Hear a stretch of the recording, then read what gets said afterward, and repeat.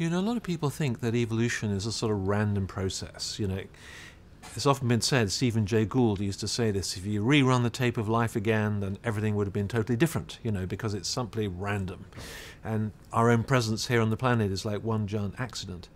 But it's very interesting that in recent research, and I'm talking about quite recent, the past 10 or 20 years, it's now looking much more as if this is a tightly controlled process. The whole process of evolution itself is a very tightly controlled process. It's channeled along certain pathways.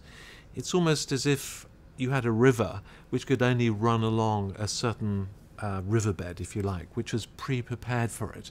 It was going in that direction. And the kind of things that are showing that are things like what we call in evolutionary biology convergence. The fact that the same things have kept evolving time and time again independently in different evolutionary lineages.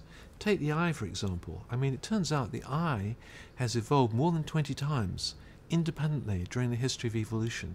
What that means is that separate lineages in separate evolutionary kind of histories, eyes have appeared. That's very remarkable, isn't it? And what it means is that in this kind of planet of light and darkness, you need eyes to see around. Well, that's what you're going to get. That's what evolution is going to produce for you. We see the same in the evolution of proteins. It turns out now we know about the structure of hundreds and hundreds of different proteins. It turns out that of all the thousands and millions of possible structures, there are actually only a few, relatively few, actually only about 1,400 kind of motifs or structural motifs that actually do the job that proteins need to do. In other words, evolution has come up with the best proteins to do the job, if you like. It's almost Platonic, actually. It's almost as if there are proteins up there somewhere and evolution has come up with what those proteins ought to be. That's a very remarkable finding, and that's very recent.